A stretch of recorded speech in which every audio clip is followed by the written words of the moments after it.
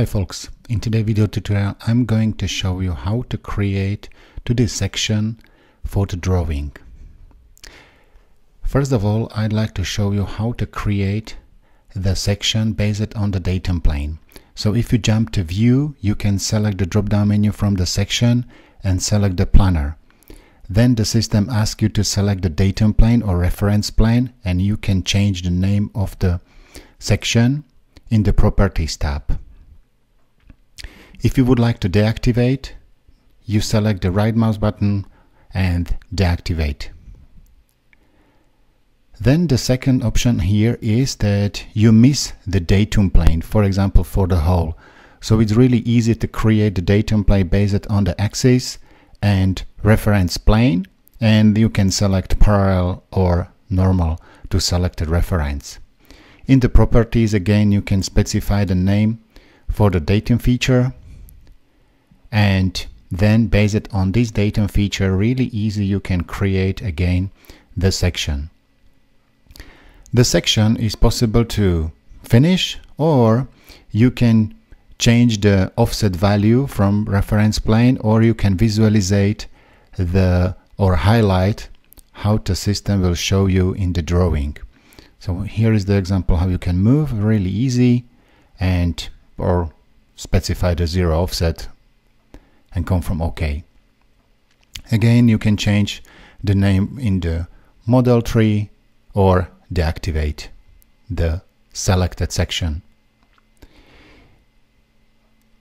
If we jump to the drawing, first of all, it's necessary to create a drawing view.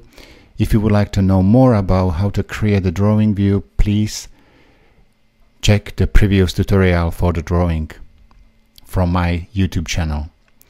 I'd like to create more than one general view, so it's really easy to create and align based on the existing one.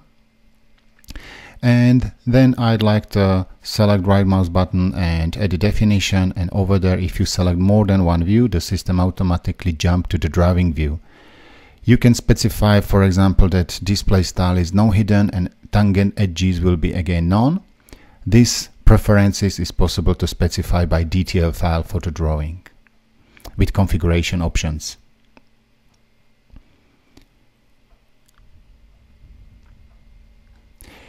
If you select double click for the selected view, you can jump to the section, and then over there is the possible to add to the cross section. The system allows to you to choose the possible section for selected view. And over here, for example, section A, and in the second example I will select double click section and to the cross section, and with plus button you can select really easy the section B.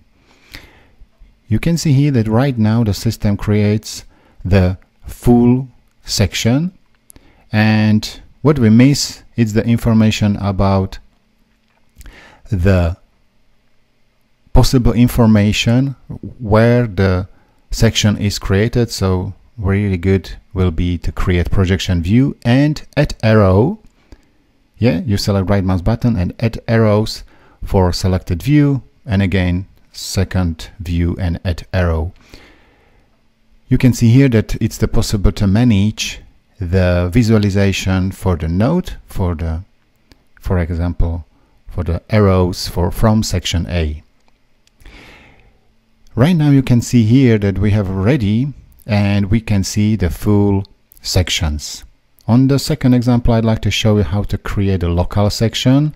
So you can change anytime from the full section, for example, to half section, and then select the reference, and around the selected reference create a snap line. The system creates it automatically.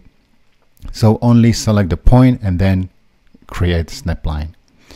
If you would like to add another view, no problem, you can create local view or full view, and the system will combine this view all together in the one view.